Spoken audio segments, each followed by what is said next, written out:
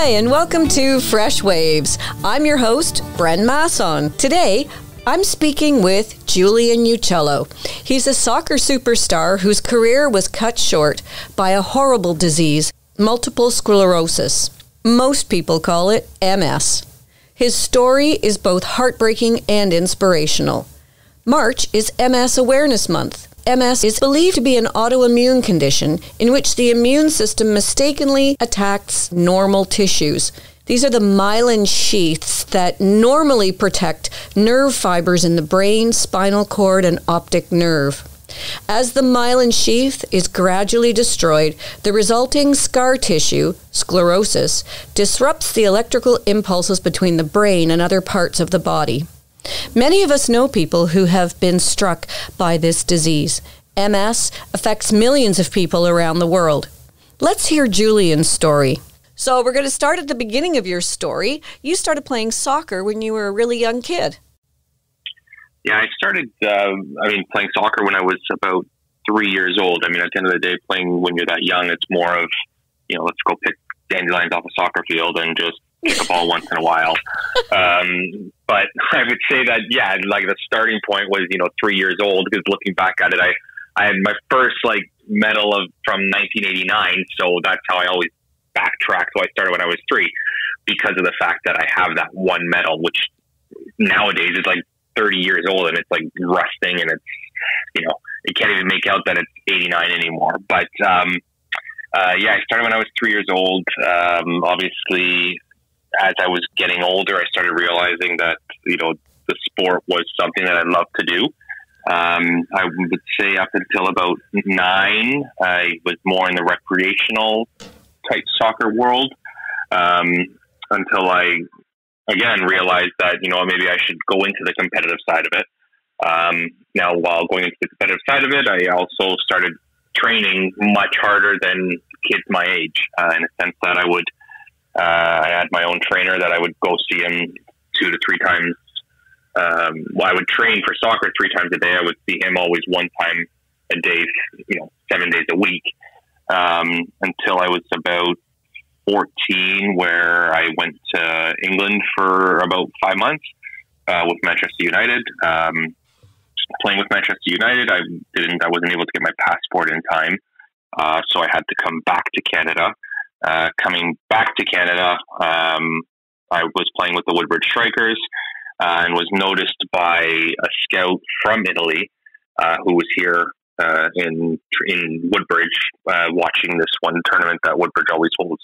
And he had mentioned to me that he wanted to bring me down to Italy, to Lazio, which is a team in Italy. And how that worked out was, when I got to Italy, apparently Lazio wasn't in preseason yet. So they had organized with AC Milan for me to go there for a couple of days just to, get my legs moving. But after about 3 days with AC Milan, they wanted to sign me right away. And from that day forward is when I started my soccer career. So that's how I ended up in Italy. And being 15 years old, playing for the richest club in the world, is every kid's dream, of course. And then from there onward, being from, doing the AC Milan youth all the way till the Primavera side, I was put on loan to other teams in Europe and Italy. I say Europe, but I mean Italy. Every year getting better, scoring more goals, and finally ending up in Serie B with Crotone in 2011, which is when it all happened with the MS. Wow. So I bet your parents were proud. My parents were very proud, just because of the fact that, I followed a dream and I made the dream come true, which, I'm sure that every parent wants to see their kids succeed, even though it was very stressful and, it wasn't something easy, because it took a lot of courage and strength for me to pick up and leaving behind friends, leaving behind all my family, and just moving to a foreign country, because at the end of the day, I didn't know how to read, write, or speak Italian. So I had to learn that all on my own, while being in Italy. So for parents, it's kind of scary, I bet, understanding that, you know, your child is in a different country, doesn't know how to speak a language, doesn't know how to get around. But, you know, I basically put it all on my shoulders and said, that's okay, I'll be fine. Okay, but I mean, there's no better learning than to be totally immersed in a language and a culture. You learn it really fast, especially when you're young, right? You pick up on these things so quickly. And yeah, especially when you don't have a choice. I mean, at the end of the day, if you wanted to speak to your teammates, to your coaches, you couldn't speak in English, they would look at you like, what's this guy saying?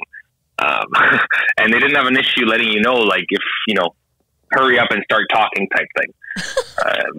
So it was more of like a grade 1 Italian learning lesson. Like, oh, they'd pick up a fork and they'd be like, oh, forchetta, fork. And you'd be like, oh, okay. And then they would just do that like 10,000 times and you finally know that it was a fork. Yeah. But that's how it sort of, you know, that's how it sort of happened. But it's a lot of fun at the time. Actually, at the time, it's not. No, at the time, it's stressful. Yeah, for sure.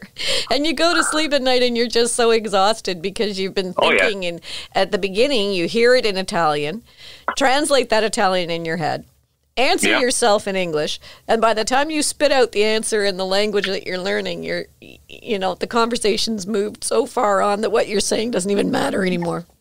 That's correct. Yeah, no, that's correct. And it's, I mean, nowadays when it's funny because nowadays when someone speaks to me in English, I'm actually thinking it in Italian, which is weird. Like it totally reversed how my train of thought was. Isn't that interesting? Yeah. Yeah, no, it I mean, listen, it was an amazing life experience. There was a lot of great things, that happened and a lot of great things that I will always look forward to and speak to my daughter about it. And I'll always have memories in my mind that I wouldn't change for anything in the world. Okay, so walk us through what happened when you started to feel that something wasn't right. So in 2011, I had the exact moment I think it was February 17th of 2011. I had woken up, I had fallen asleep on the couch and I'd woken up the next morning with a severe numbness in my right arm. So from the top of the shoulder all the way to the fingertips. It was more of a numbness and burning sensation. So it was almost like when you hit your funny bone, you feel sort of like something's not right.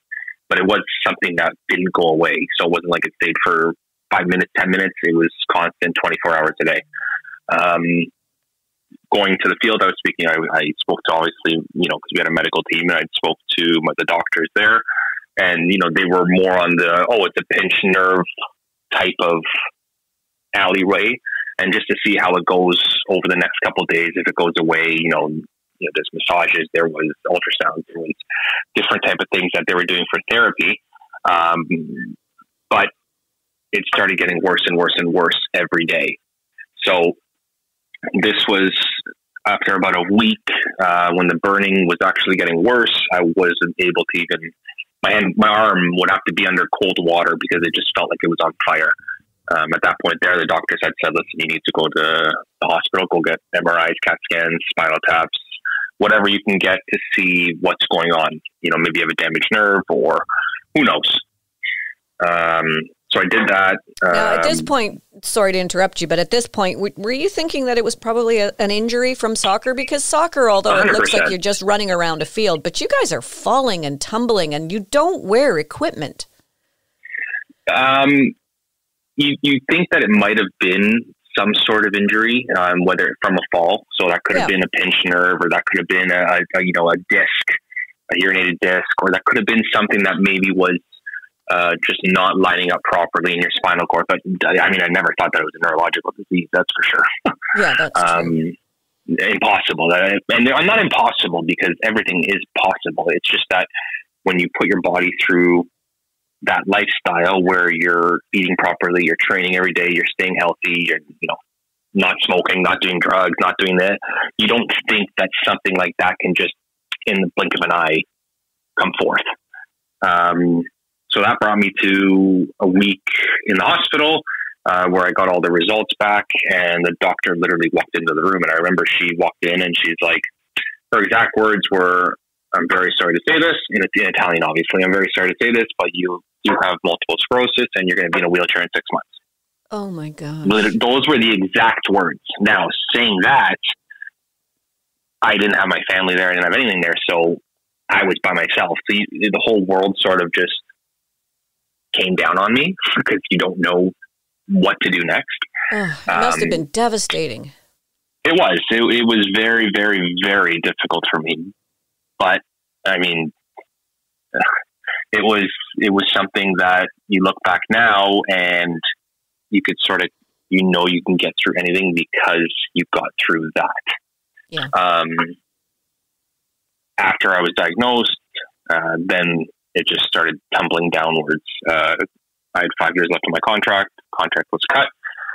They basically said, thank you very much. I got back on a plane, came back to Canada. I, in my mind, thought that it was not true. So when I came back to Canada, I redid all the tests again because I said, maybe, who knows? Yeah. Maybe it's a conspiracy. Maybe it's something that they just made up and they wanted to kick me out. Like, I don't know. But again, did all the tests here and it verified that, yeah, it is what it is. And, I mean, it's been 11 years or 10 years now, and I'm not in a wheelchair. I mean, I'm walking with a cane, but not in a wheelchair, which I look at as a positive. Absolutely. So how old were you at that time? I was 25. 25 years old. That's so young. Yeah. Wow. So yeah, it was at the middle of my career, I would say. It was something that I was with the Canadian men's national team. I was at the highest level of play that I could have been at in Europe. Making good money, making a living for myself. But at a blink of an eye, it just all disappeared. That's why people, in my opinion, should never take anything for granted. Because even, let's say I'm driving nowadays, you see someone running and something as easy as running that I can't do, you sort of not envy that person, but you automatically, your brain goes back to, why can't I do that anymore? I mean, I find it difficult to walk a kilometer now, not even to walk to my mailbox. Wow. And it's like, from being at one level playing against the best players in the world, the best athletes in the world, to now not even being able to walk my dog. Yeah, because they have the worldwide international athlete of the year competition every year, and 9 times out of 10, that competition is won by a soccer player because the stamina required and the strength required. You're in top physical shape to play a sport like soccer. Yeah, it's you have to be, especially your endurance side of it. And there's always, the different positions that you play in soccer. One, you need more endurance. One, you need more agility. One, you need more speed. One, you need more strength. It all depends on where you're situated on the field. But, and I always get asked that question. Oh yeah, but when you guys get hit, you're rolling around like someone died on the field. And it's like, well, no, there's a certain reason why soccer players actually will stay down for that minute or two. And you're like, oh yeah, why? Because you guys are babies. And it's like, well, no, we're taught in our minds to, when we're down, we're allowing our teammates to rest.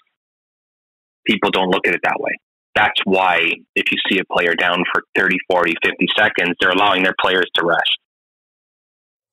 Because it is a nonstop 90-minute game. You're not in hockey where you're on for a minute and off for 4 minutes. Mm-hmm. You're on doing whatever you have to do for a 90-minute game. That's funny. That's a sneaky move. It is. It is. And we'd always grab our trainer's ankle if we were okay. And if we didn't grab it, something was like, you're actually hurt. So it was little things that you learned growing up in the soccer world. Now, when you've started playing a sport at such a young age, and then you progress in the way that you did, you obviously had a talent. You're not the run-of-the-mill, 5-year-old on the soccer field. That somebody recognized that you had some really good potential here. And you become Julian, the soccer player. And when the blink of an eye, when you're all of a sudden not Julian, the soccer player, who are you? It's been 10 years and I still don't have that answer. I still think of that every day. What am I? who am I? What have I become? You always look back at I was a soccer player. And, it's funny that you see, let's say you see someone that the last time you saw was when you were in Italy. They'll be, their first thing is, oh, you're back. What did you do? Give up? And it's just like, dude, like, really?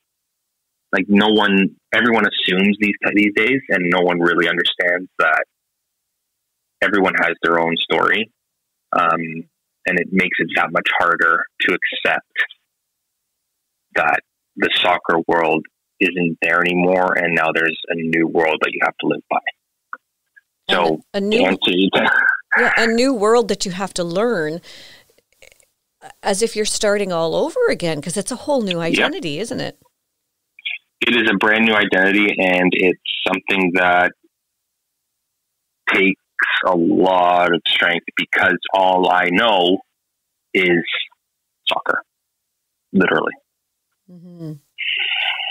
And even as a player, you don't get to you see it, but you don't actually get to be a part of the business end of soccer. You're busy. You're training all the time. What was your training schedule like?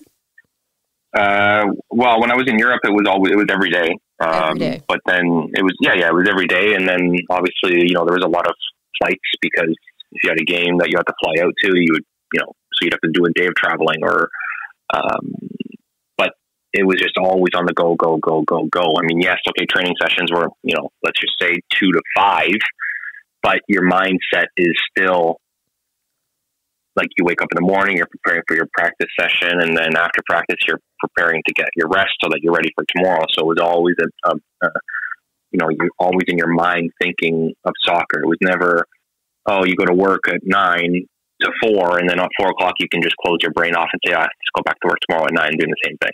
It was never that. It was always something different. Mm-hmm.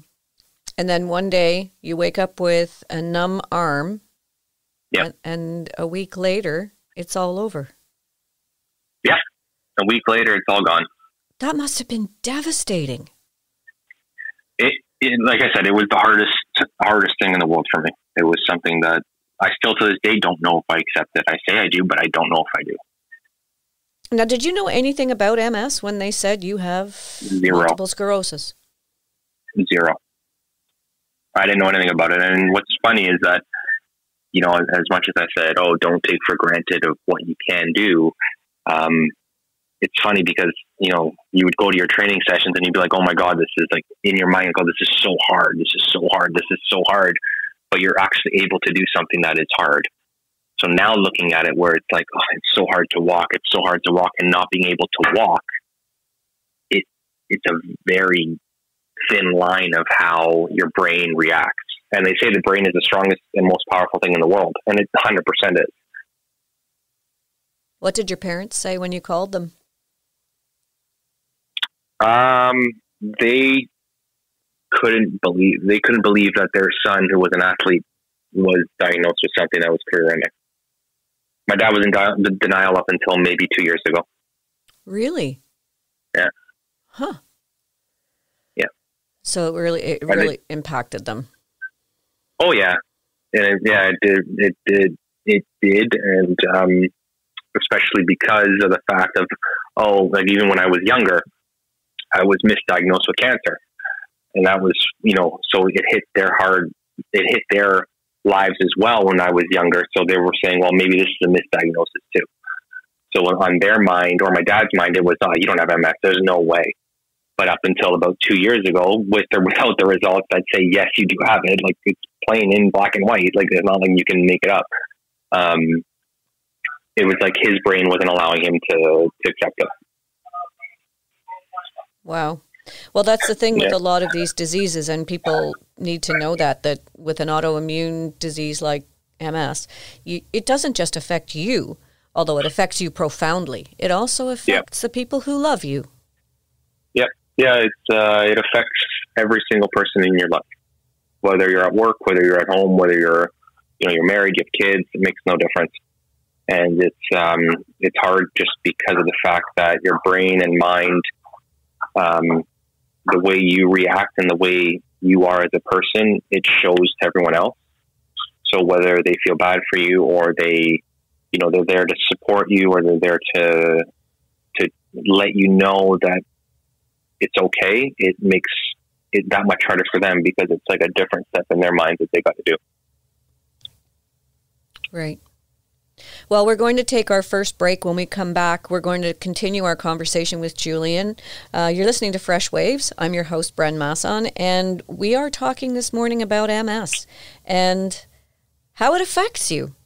Julian, we are really appreciating you sharing your story with us, and we'll continue the story right after this.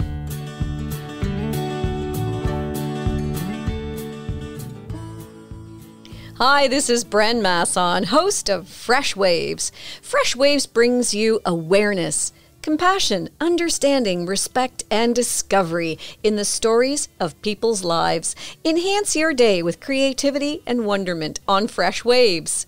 Fresh Waves can be heard every day, anytime you like, at freshwaves.ca. Subscribe to our YouTube channel, Fresh Waves Radio, and listen every Saturday morning at 7 a.m. on 102.9 whistlefm.com. Fresh Waves, it really is fresh.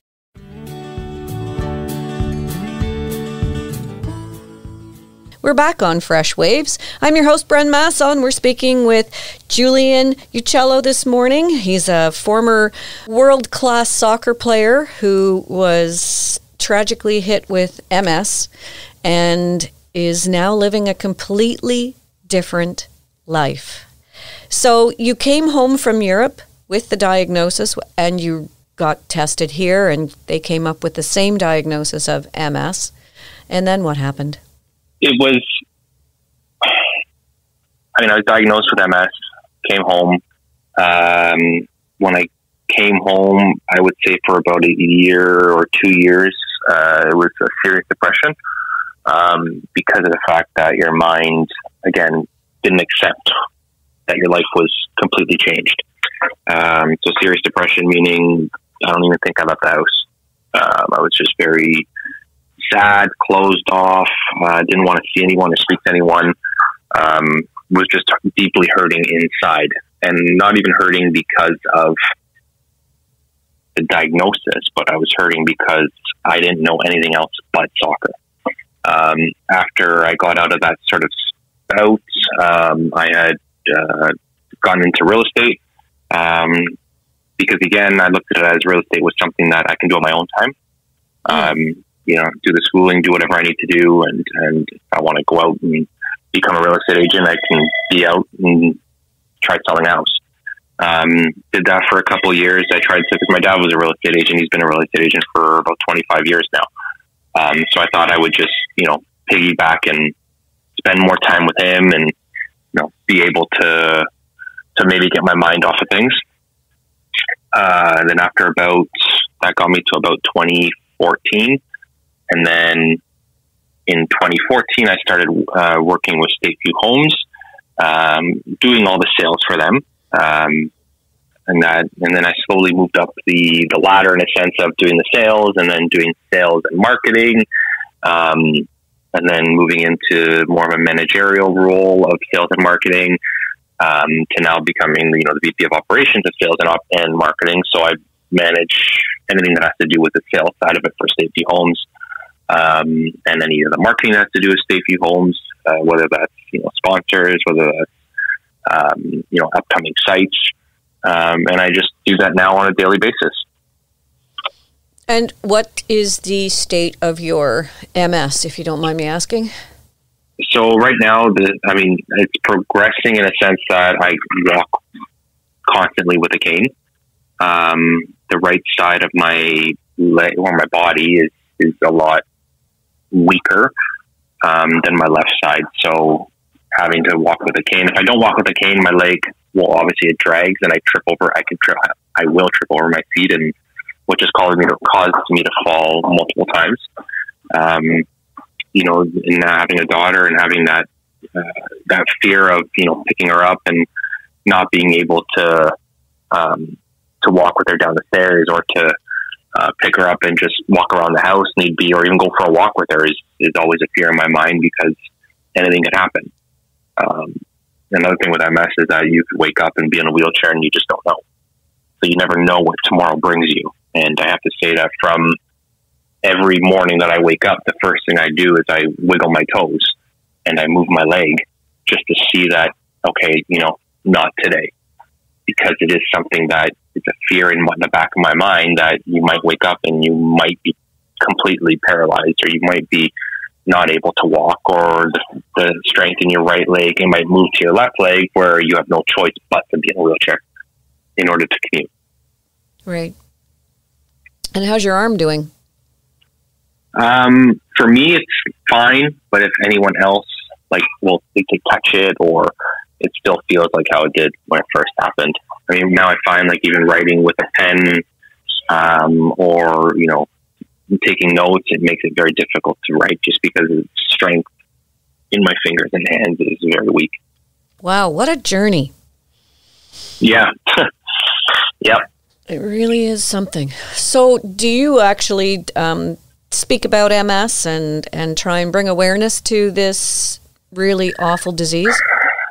Yeah, I'm a lead ambassador for MS, and our main goal is to raise money for the Johns Hopkins Hospital, which is in Maryland, for their whole research of MS. Because there is no cure for MS, try to raise as much money to help for the research of it, because it is something that is needed. I do like to fundraise a lot. I mean, from April 1st to April 16th, I'm going to be doing, which is going to be very, very difficult. I'm going to try and walk, which is all, documented. It's all on, it's all documented. I'm going to try and walk 2 kilometers a day for 17 days straight. And to raise funds for MS, which is for the Johns Hopkins Hospital. It is something that is going to be, in my opinion, one of the hardest things I've ever done. And it's really hard to say, because to walk 2 kilometers for someone is like, oh, really? But for me, walking 2 kilometers is like doing a marathon of 1,000 kilometers. And just trying to raise awareness that anything is possible. It is going to be hard and difficult, but it is something that I'm going to pull through. Oh, I'm sure you will. You sound like you have the determination to do it. Yeah, I do. So when you say that 2 kilometers is like walking 100 miles for you, what does it feel like? Is it just the fact that the side of your body is not responding to what you're telling it to do? It feels, honestly, it feels like you're walking with a completely dead limb. So you have no feeling to lift that leg up. You have no strength to lift that leg up. And when you try to lift it up, it will lift up straight. It doesn't bend. It almost, if anyone knows of anyone who's had a stroke, how their right leg is like a stiff, or their left leg is stiff when they're walking, that's exactly what it feels like. It feels like there's no nerve conduction on the bottom part of my hip all the way down to my toes. Now, MS is also one of those diseases that you can't see. When someone breaks a leg, when someone breaks an arm, you can see it. Oh, they're injured, and you need to treat them as a person who has an injury. How do you find that in society where, people may look at you and say, well, why don't you just exercise more? Yeah. Why don't you just eat better? Yeah. It's funny you said that, because 2 weeks ago, I was walking I was in a parking garage, and I had left my cane in the car. And I was walking from the doors back to the car to get my cane, because I'm like, oh no, I forgot it. Now, when I say walking, it was maybe 20, 30 meters. So it wasn't far at all. And I had fallen. I tripped over my foot and fallen in the garage. And and that actually really makes me pissed, but there was a family that was in the garage that looked at me like, what is this guy, drunk? Like, he's walking and he falls and he's literally stumbled and he's stuck on the floor and can't get up. They actually turned away and got in their car and waited till I got up, got in the car, and being as embarrassed as I was, I didn't even get my cane. I got in my car and I left. So people look at someone as something is wrong with them instead of helping that person, or even just, hey, are you okay? I mean, at the end of the day, whether that person's drunk or he's not makes no difference. It's human. It's the human capability of making sure that someone is okay. Yeah. Especially when they've fallen. So, getting up and, my knuckles were all bloody because, you try to catch yourself or you try not to land a certain way. So you smash your head open,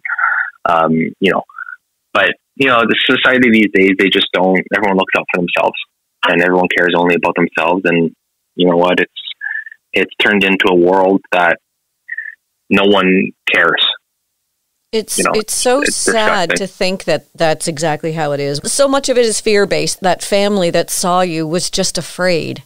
But it doesn't excuse their behavior. They could easily have said, or even from the car, rolled down the window and said, are you okay? It just takes that much. Yeah, you're absolutely right. That's all it would have taken is, are you okay? That's it. It's, my goodness. Can we call someone for you? Something. Anyway. Anything. So now that you've done all this, you're doing work actively for MS. Yours is not the only story that you hear.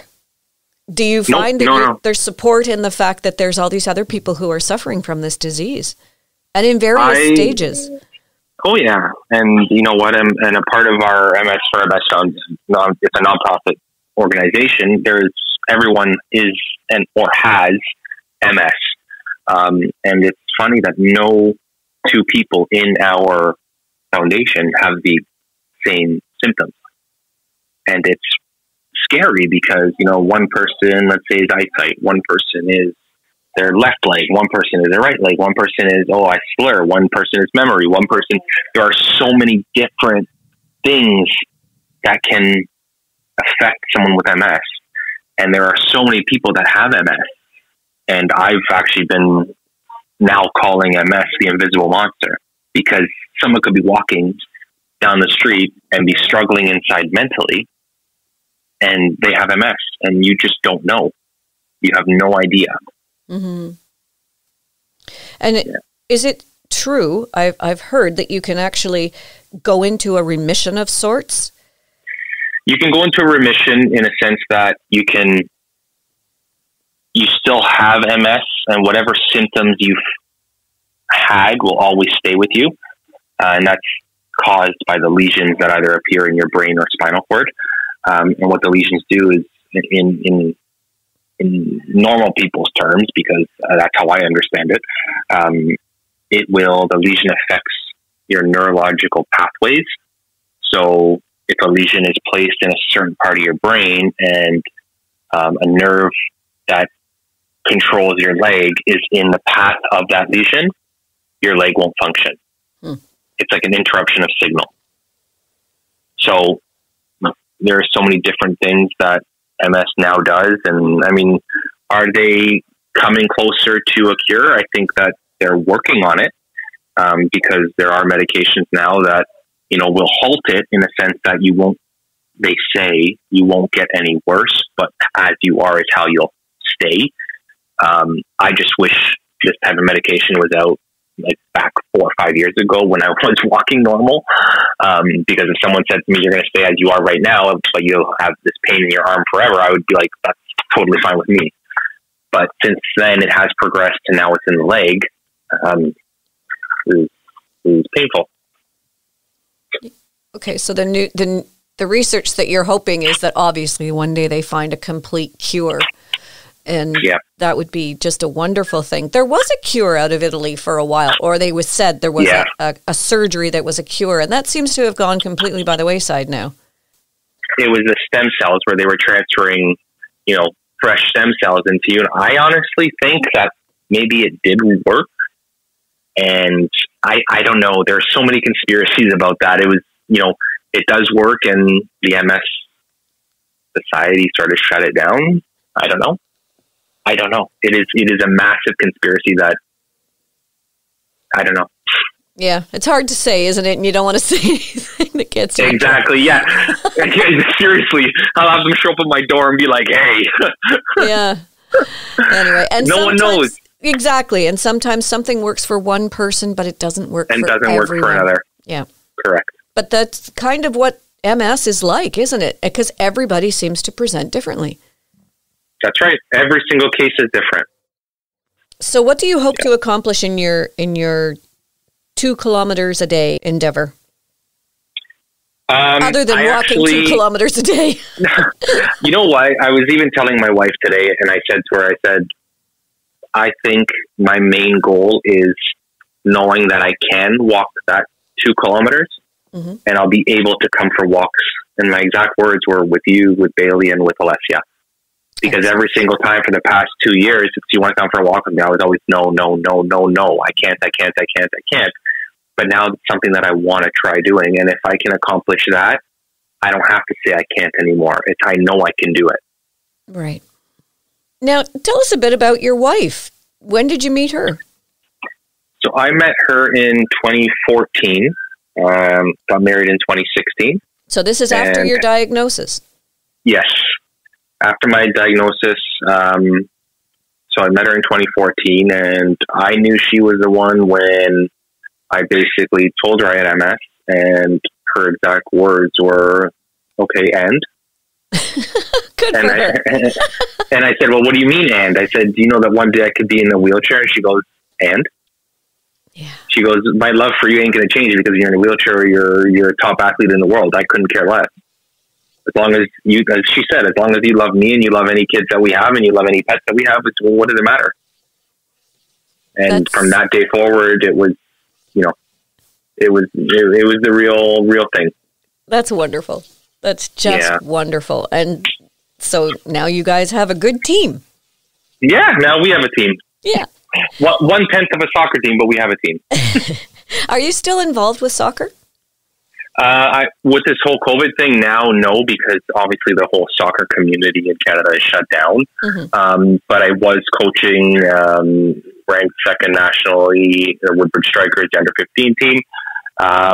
We ended up ranking second in the US and Canada, which was unbelievable. Wow, that's fantastic. Yeah. Congratulations.